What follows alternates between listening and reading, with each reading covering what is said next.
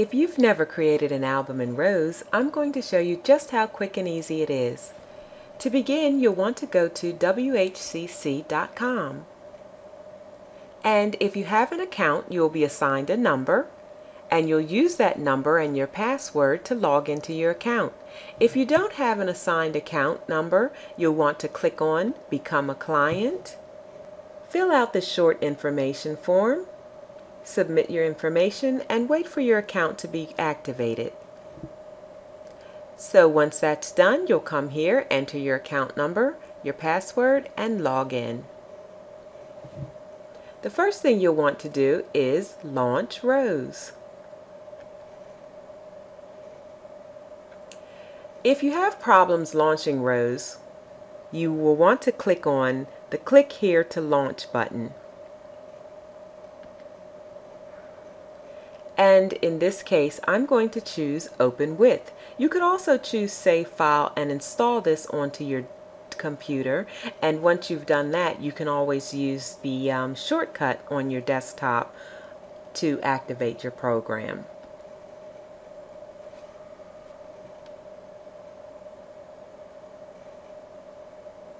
Okay, and here we have our user interface. Here is where you have your information, such as instructions, etc. Here's where you'll choose your product type, and once you've done that, you'll see all types of options become available to you. This is your working area, which will show you what your album looks like as you're working on it. And here is where you will select the images to add to your album. So to begin, we want to select our product type, and here you'll see everything that WHCC offers, from photo prints, frames, image boxes, and more. I'm going to choose Press Printed Albums. And here you'll see some information that opens up. This will tell you about your press printed albums, your combo covers, and the discounted sample program. If you ever want to create sample albums to use for display in your studio, you can order these at a 25% discount. They will include a sample mark on the front and back leaves. So with that done, I'm going to select square, and then your size. You can choose from 6x6 to 12x12. I'm going to choose a 12x12. And here you can see you can choose from a 5 spread all the way to a 30 spread. They only have 5, 10, 15, 20, 25, and 30. So you'll want to make sure that you design your album to fit either one of these spreads, because if not, once you get here, you're going to need to determine which spreads you're going to have to get rid of. So to avoid that, you want to make sure that you design an album that fits one of these spreads. For the sake of this demonstration, I'm going to choose a 5 spread album. And once I've done that, you can see that the options have opened up for me. I can choose what type of paper I want. Do I want a padded cover? What cover material I'd like to have. And to view these cover materials, you simply go to WHCC and you can look at all of these covers and see what they look like and make your decision.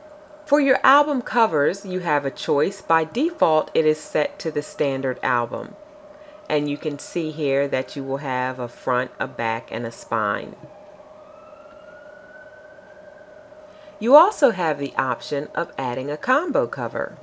And if you drag this down to the working area, you see now that you have space for a cover image, your spine, and the back, which is also covered in the material of your choice. So for this purpose, I am going to be using a combo cover. And what I'll do is I'll come over here and select the options I'd like.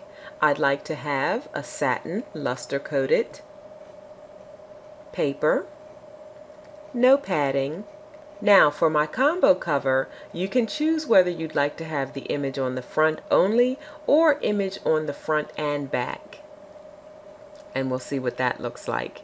So see here you have space for image on the front and back, but I am only going to be adding an image on the front. So with that checked, I'll move down. You can see here I have custom photo cover checked. And you select what type of stitching you want, white or black. Now I'm going to go with white leather. So in this case I will leave white stitching selected. Now onto my photos. What you'll want to do next is come over to Folder, navigate to the folder that contains the spreads, and choose Open. Now you can see here I have all my images available.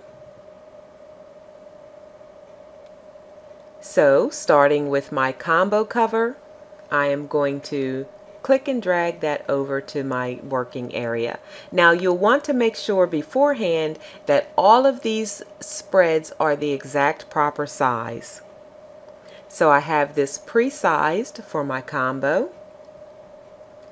And next I'll begin to add my spreads. The next thing you'll see is a black end. This is the opening of your book and it has no photos, so you'll skip that. Now WHCC albums do not give you the option to have a left-facing open page or a right-facing open page. Your pages are going to begin with a 2-page spread. So you'll start by dragging your images. And you can see that it really is a very quick and simple process.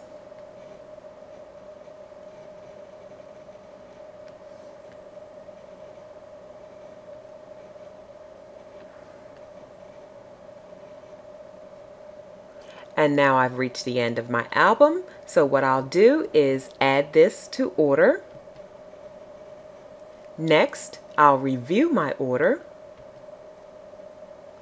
And here you can see I have a 12 by 12 5-spread album with 10 sides.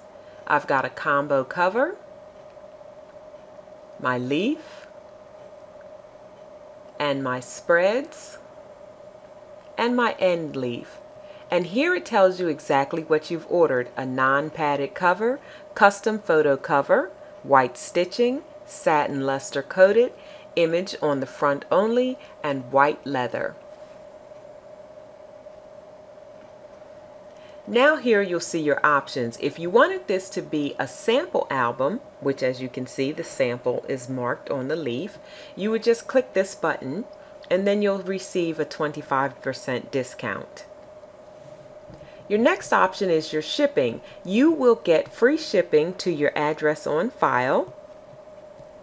But if you'd like this shipped directly to the client instead, you can choose drop shipping. Or if you'd like to change the option from free 2-day shipping, you could get next day air for an additional fee.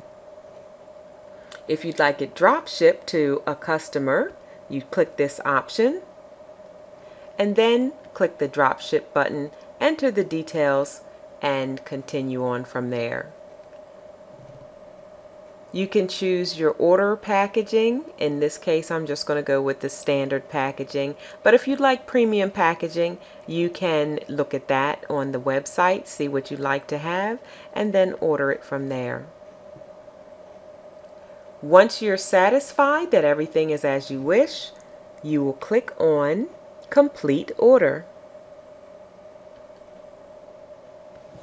Here it's going to log into your account online, and you simply click Next. Now it's going to ask you, how do you want to submit your order? You can send it now via the internet, save it for later via the internet, or save to a disk for alternate delivery. The simple and best way, I would say, would be to send now via the internet. Click on the Next button. And once you're done, you will see a window that lets you know that your order has been submitted. Once you've submitted your order, you can check your order status anytime by going to WHCC.com, logging into your account, and here you'll see your recent orders, You'll have an order number assigned, and you can see the status of your order. It will say anything from received to processed to shipped. And once your product is shipped, you can hit your tracking information, and it will tell you exactly when your order is going to arrive. Typically, WHCC has a 2 to 3 day turnaround for processing orders, and they ship with 2 business day shipping. So typically you should have your order within 7 business days.